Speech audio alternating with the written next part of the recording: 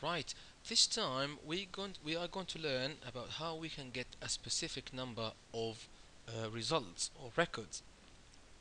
Uh, when we explained in the beginning about Sparkle and about connecting to publicly available triple stores like DBpedia and stuff like that, we mentioned or we showed you how you can actually run a simple query against that.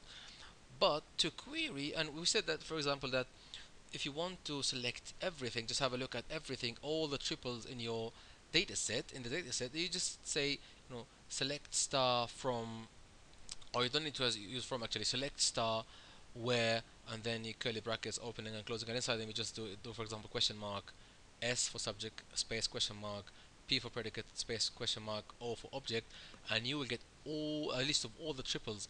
If you try that against something like DBpedia's triple store, then you might be asking too much because that data set is huge, is too large, and the number of results may be too much for your computer to deal with, or for your web browser, or for your memory even to deal with.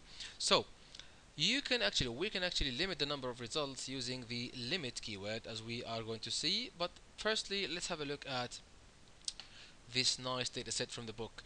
One thing I wanted to notice here, that I'm not actually strictly following the order of the book. I'm just jumping from things here and there. Whatever I think is appropriate to present now, I'm choosing it. And remember, I'm not trying to replace the book.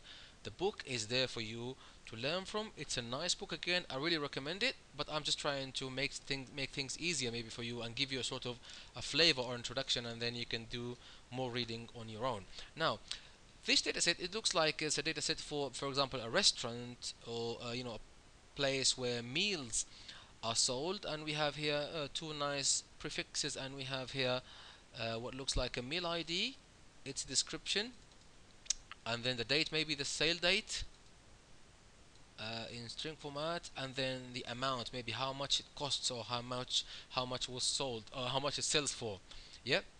So again, meal description, date. I don't know what exactly the date's for. Maybe as I said, when it was sold, and apparently I think when it was sold, because we have some repetitions here. Breakfast, lunch, dinner with the same date. Breakfast, lunch, dinner with the same date, and then breakfast, lunch, dinner with the same date. So maybe anyway, you get the idea that we have a list of meals, dates, and the amounts. How much they cost, all of those meals, and every meal has its own unique ID, as you can see. And the shortcut format is used here without having to repeat that, without having to repeat the subject, using the semicolon and what we explained before.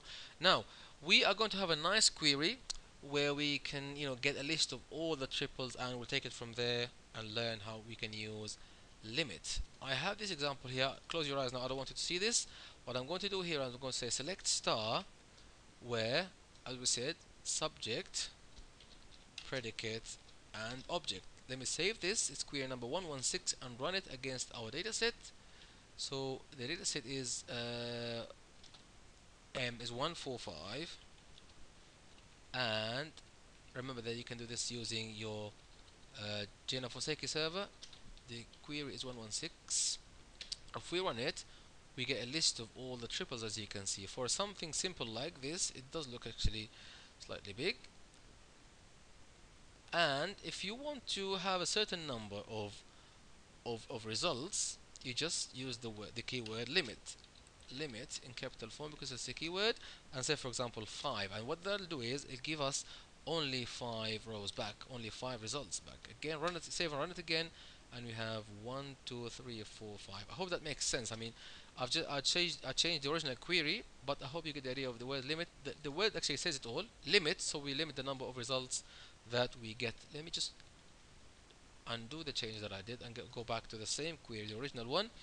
And then what it says here is select label where uh, um, a temporary variable s, RDFS label, it has a label. And by the way, the author here is using the property label from this RDFS, from this RDF schema. We didn't actually speak about using it before, and this is a good time to mention that we can actually reuse what is already existing there, and here we're using the property label from that RDF schema. Yeah, so this RDF schema exists somewhere here at this address, and we're using again the property label. Again, we're limiting number of results to 2, so we'll just save it and then run it. It doesn't like it for some reason. Let's have another look. Um,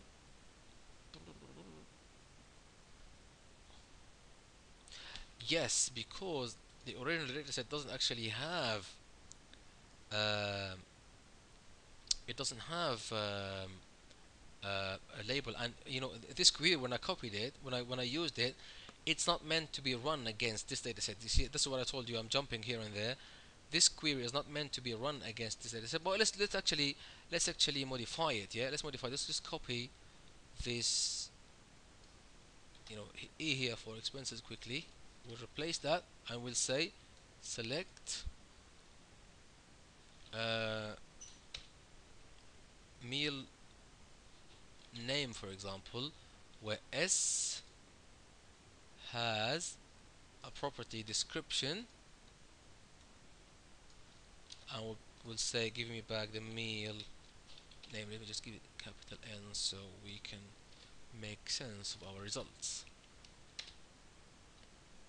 It doesn't like for some reason. Select meal name. S has a description and meal name. Why it doesn't like my query? Prefix E. Select meal name where? Let's have another look. Why it doesn't like my query? I have absolutely no idea. Select meal name. It makes a lot of sense, and that is my prefix. There's absolutely nothing wrong with this.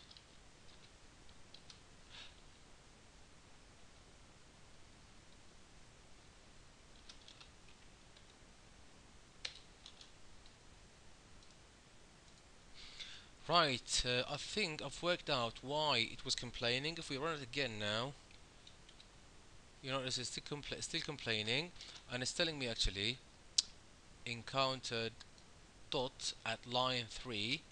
So basically, in our the query file, the SPARQL query files, the ending with .rq extension, we don't need to have the @ sign in front of the prefix as we have in our triple datasets, and we don't have to have the period at the end of the prefix. This is why it was complaining. We can have the period here inside in our query itself, but not at the prefix. So we get the period, and what we expect to have now, we'll expect to have a list of meal names. If we run it again, then it's working. We get dinner and lunch. I'm going to increase that to maybe 5. I'm gonna get dinner, lunch, breakfast, dinner, lunch. No, if we go back to the original data set here, we have breakfast as first, and then lunch, and then dinner. Whereas in the results, we have dinner first, lunch, and then breakfast. Notice that it's actually not in order. So order here is not very important. The results can be pretty much random in terms of order. We will learn how to order results in the coming videos, but I just wanted you to notice that it doesn't actually have to have the right order, from top to bottom, like top-down order, similar to the original dataset. Another nice feature of limit is that we can use another keyword, which is offset. And offset, what it does is it allows us to skip a certain number of results and then start after that. So if I say skip 3 and then limit to, what it'll do is it'll skip 3 sort of result sets, or I'm sorry, 3 rows in the result set, 3 records in the result set, or 3 triples in the result set rather, and then start at the 4th one, and then it'll give me 2. If you run that, you can see, if you can compare this with this, you can see dinner, lunch, breakfast. So it'll skip the first 3 and then start there at dinner, lunch. I hope this makes sense. Nice and easy how to use the limit keyword to limit the number of results that we have, the number of triples that we have in our result set, and how to use the offset to do that. Remember, practice makes perfect. As you have seen, we had that little error with the dot at at the end of the prefix, which caused us some problems. As you can see here, these simple little mistakes actually help you learn the syntax of everything that you're using a lot. Thanks for watching, and I'll see you next time.